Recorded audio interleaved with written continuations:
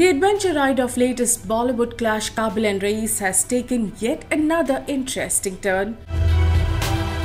Both films slated to release on the same date are now fighting a cold war with each other for a slot. While Shahrukh Khan's RAEES was to release in the morning slot, Kaabil was earlier scheduled for its evening slot. However, Hrithik Roshan's Kaabil will now release in the morning 9 AM slot too. The makers clearly do not want to spare Shahrukh even a lead of couple of good hours.